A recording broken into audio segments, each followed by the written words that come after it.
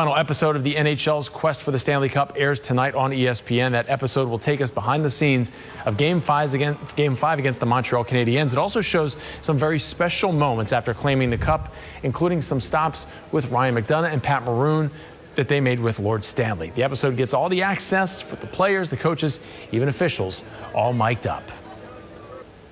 One of the first scenes that we shot the entire series was with Coach Cooper, poolside, reflecting on last year's journey to become champions.